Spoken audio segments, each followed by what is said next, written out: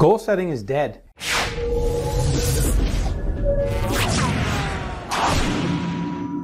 In this video, I'm going to share with you why goal setting is dead and how you can solve this problem.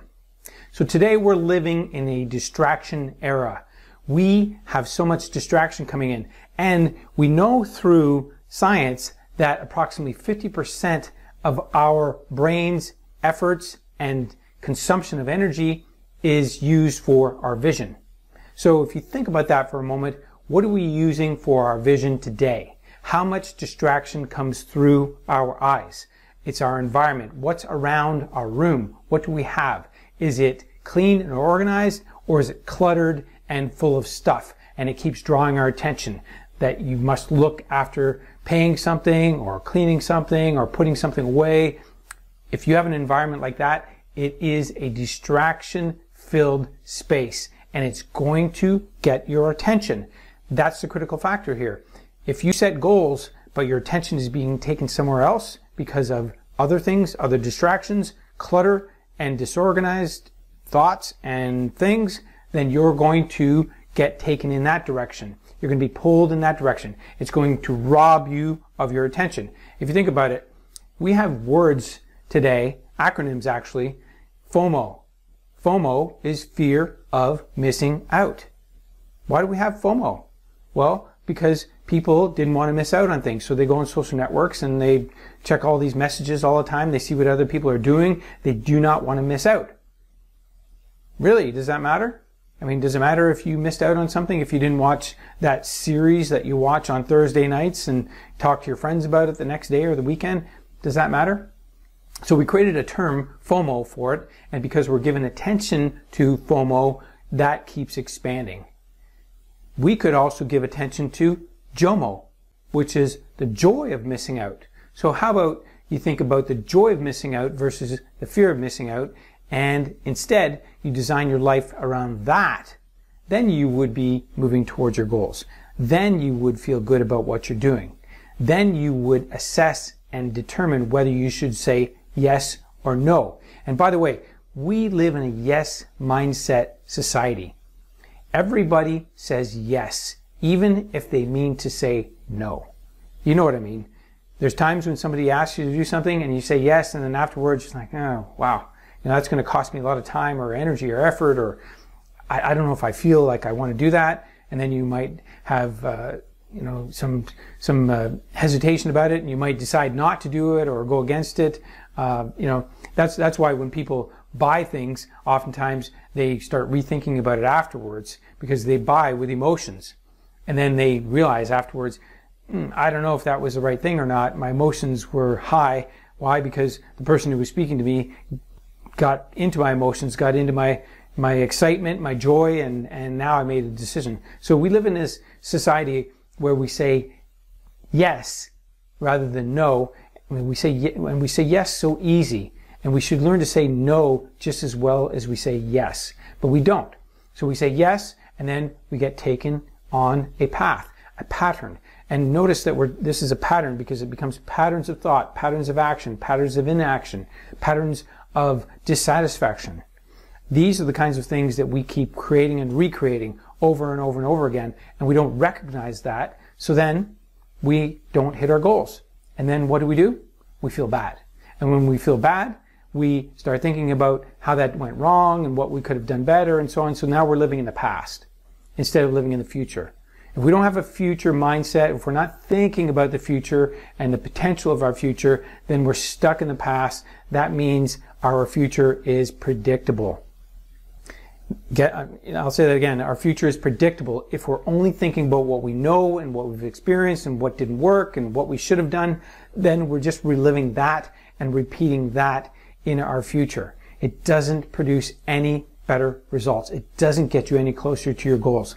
So that's another thing that you have to keep in mind, is how can you be more disciplined? And we live in a scattered mindset society as well.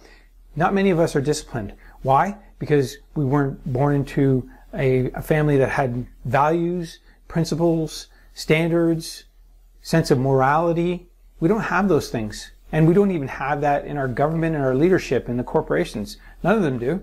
Why? Because they break the rules, they take money when they shouldn't have, and they do all sorts of things that aren't good for the whole, aren't good for everybody, but they do it anyway. And here's another thing too. Psychologically, through brain science, and Atomic Habits is an awesome book by James Clear, talks about this. And so if you think about your habits, we are reward-seeking beings. We are seeking rewards all the time. We're always looking out to see what's next, what can we do, what's going to bring us some sense of joy, because that's what really we want. We have 6 emotions, only 2 of them that we really want and like: joy and happiness, right? Joy and excitement, sorry. So joy and excitement. So if we're not getting joy and excitement, then we're experiencing other things: fear and doubt and worry and all those types of things, sadness, and we're not feeling good. And if we're not feeling good, then we're not going to move towards our goals. This is all intertwined. If you have so many things competing for your attention all the time, you have things on your phone, and your phone, at one point, the phone was used for just communicating. Now it's used for everything. You can use it for banking and all sorts of things, Zoom chats and all sorts of, so many things you can do, everything. You can almost live off of your phone and nothing else. You don't even need a computer anymore. But the fact is, it's all competing for your attention. And then you might have family. So you have extended family, you have brothers and sisters, fathers and mothers, and you also have maybe your children, and then you have friends, and then you have colleagues and community. You have all these things competing for your attention all the time, and they're pulling on your attention, and you have to be able to say no to everything. And in fact, I recommend you say no to everything up front, and then assess it afterwards, then determine whether you're going to say yes.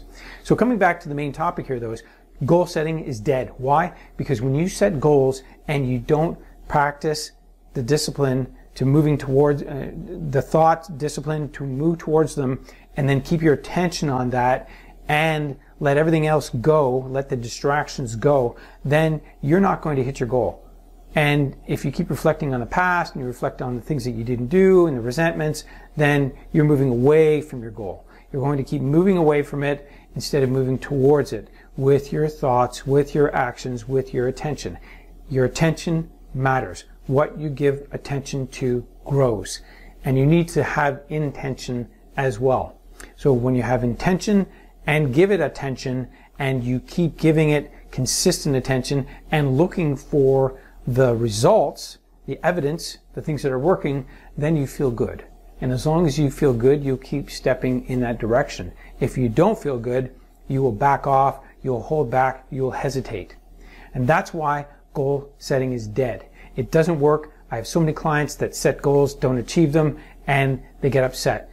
And even if I have accountability, and it's because of what they're practicing in between, their habits, and where they're giving attention, and how distracted they are.